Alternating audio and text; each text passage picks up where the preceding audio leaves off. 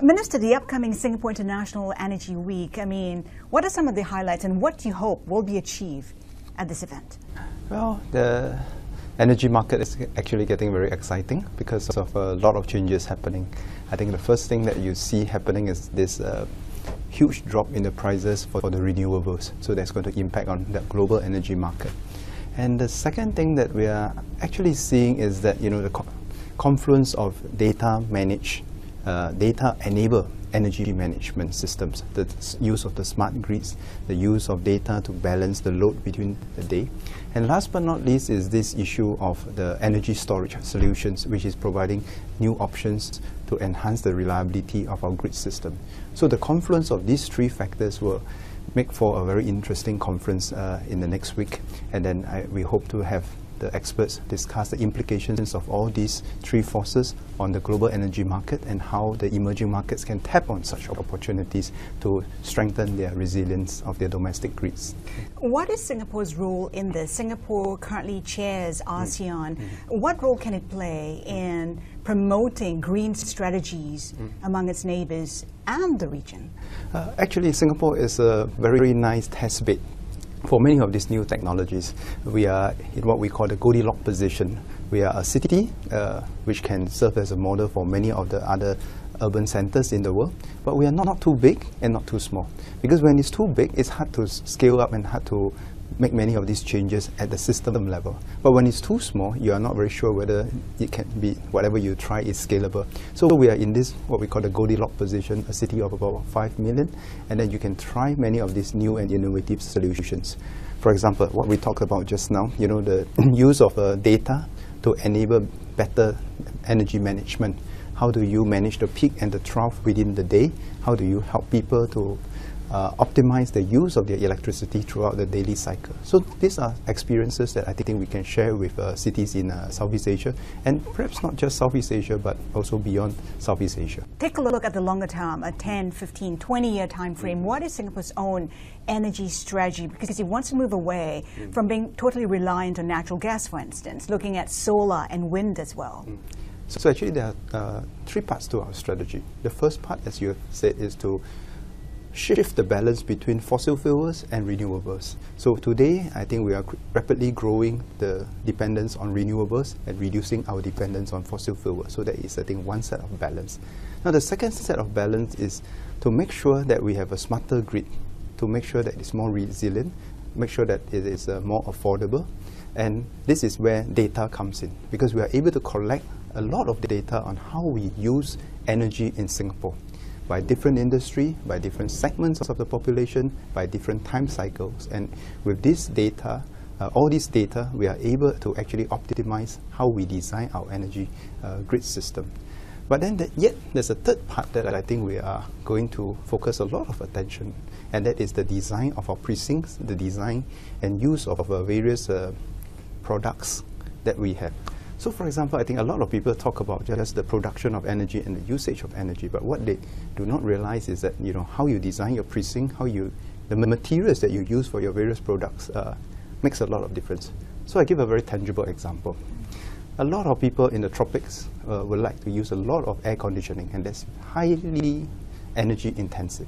But how do you design your building to allow the natural light to come in, to allow a natural ventilation so that you reduce the consumption of energy?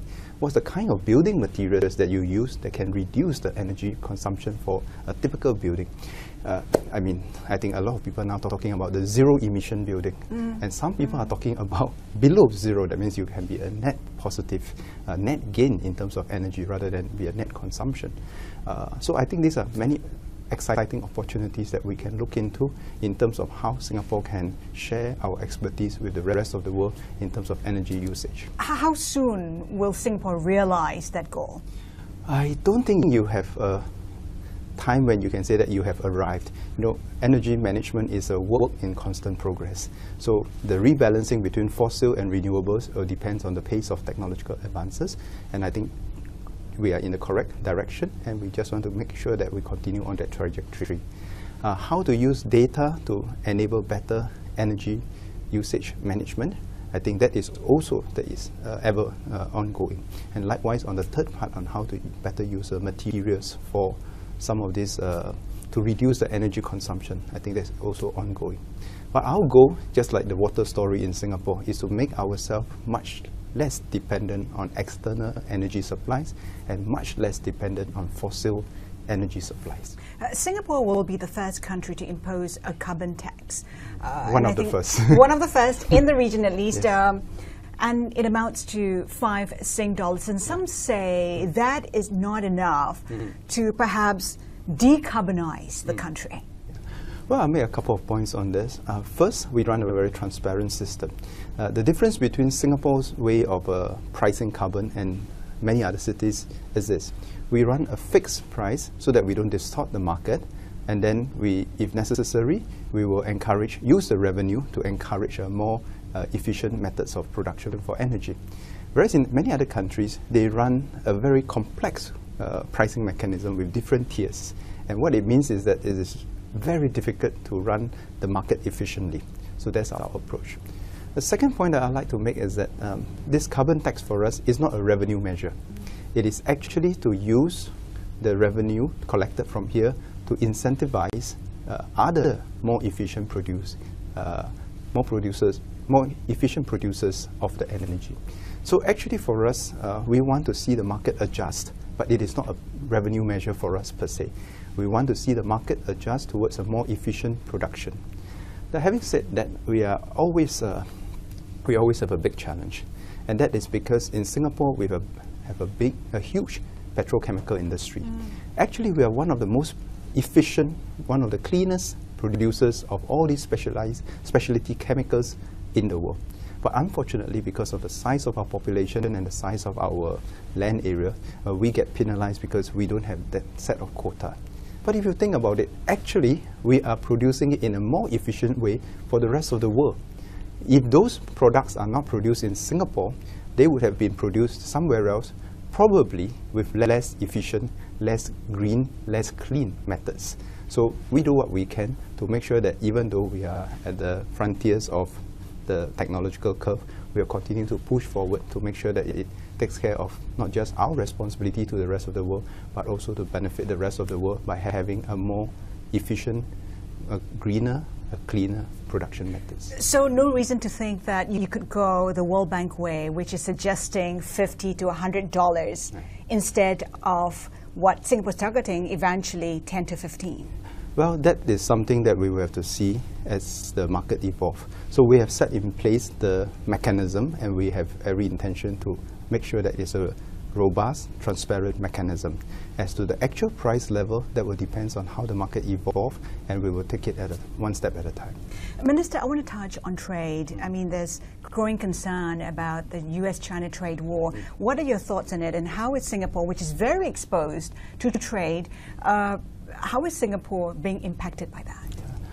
So a couple of points again. I think first, in today's world, it's very difficult to imagine a product being produced just in one particular country, unless you're talking about very basic primary product, agricultural products. But if you take a smartphone, something that we use every day, it's impossible to imagine that being produced just in one country. The number of parts required, the type of materials required, the sales team required, the programming efforts required. It is actually a cross-border operation, is a multi-country operation. So I think globalization benefits everyone, and if globalization is to be disrupted, actually everyone suffers. So in the current US-China trade tensions, I think in the short term, you will see that many of the companies cannot make the short-term adjustments, perhaps only at the margin. But in the longer term, it will lead to shifts in the global production chain, and it will lead to shifts in the global value chain.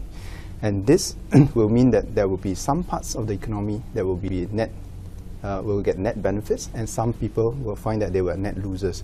Because in this shift of the global production chain, you never know whether there is a net positive or net negative for some countries. Having said that, even if in the middle term, some countries benefit and some countries lose, I think what is more worrying for everyone is that the entire global economy loses confidence. If that is the case, there will be a huge impact on the financial market, on the investment market, And if the whole level of, the entire level of global economic activity slows down, then I think it will impact everyone negatively. And this impact will wipe out that relative shifts that we talked about earlier. Do you see that happening? Do you see confidence being impacted, and do you see the trade war being prolonged? This is early days. If the trade war is going to be prolonged, it will definitely impact on the global confidence. So this is something that we are watching closely. So if I may summarize it, there are two sets of forces. One is the short to medium term implications, where there are shifts in the global production chain and the global value chain. Some people will gain, some people will lose, but net off, it might be manageable. But there's a longer term impact, and that's on the global confidence on the market. And that, I think, we have to watch carefully, because if that coincides with what many people are expecting in terms of a global downturn because of the technicalities, then I think we will be in for a rough ride. Can Singapore and the rest of Southeast Asia benefit somewhat from the tweaks in the global supply chain? So that is the first part of the story. In the short to medium term, some sectors, some countries may benefit because of the shifts in the global value chain. But I think we have to be very careful, because those gains might be entirely wiped out if there is a larger set of force at play, which is the loss of global confidence. And if the entire WTO system breaks apart, everyone will be worse off. And that, I think, is what worries us. How is Singapore and Singapore businesses navigating and preparing for such a possibility? So from Singapore's perspective, we need to do two things well. The first is the external facing. We need to work with like-minded partners to uphold the global trading system, to continue to have the free trade agreements, either bilaterally or multilaterally, to make sure that our global trading system remains open, free, and rule-based. Now, internally, as a maturing economy, we have to make sure that we can recycle our factors of production efficiently from the less productive sectors to the more productive sectors. This means retraining our workers to upskill them to make sure that they can seize the opportunities of the new sectors, the new markets. It means that we have to have a more agile land policy to make sure that, again, we recycle land from the less productive sectors to the more productive sectors.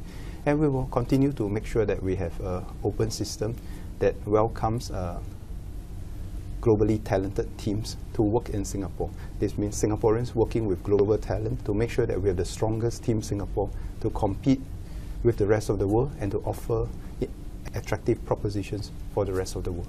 Minister, just one final question. The biggest risk you see for the Singapore economy and for the global economy? The biggest risk will be the collapse of the open, rule-based trading system that we have, that have brought us so far.